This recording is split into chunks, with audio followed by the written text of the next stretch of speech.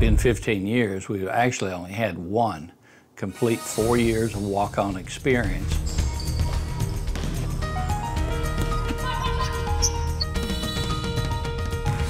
Hello, Breckley, is that correct? I'm Carey Green. First of all, there's steps and stages. And step number one is, can they follow instructions? You passed the first test, because I said take a couple laps. And I have had teams come in here and keep on running and running and running. So you paid attention, you passed the first test, and that is taking instruction and being alert. Great job, okay?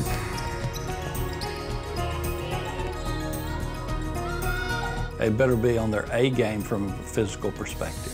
So that's 2 steps. Third one, can they provide something to the team?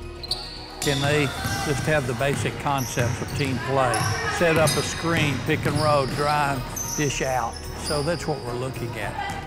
We usually get some excellent young women who love the game and they got great character and could easily be part of our team.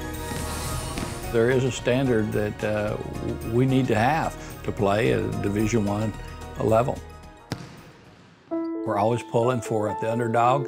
I'm pulling for the walk-ons. However, there's a business side of it, and it is difficult.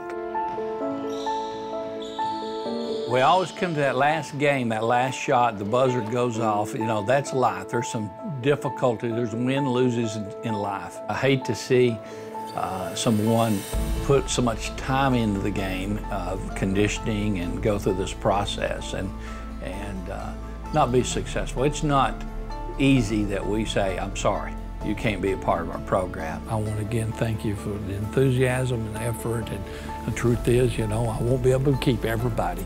I want to wish you the very best as you continue, you know, getting your education. That's going to carry you much farther than the number of points you scored per game. And just this atmosphere to grow in the Lord and your faith too, because that'll carry you even beyond education as well, in preparation for life and honoring, glorifying God with your service.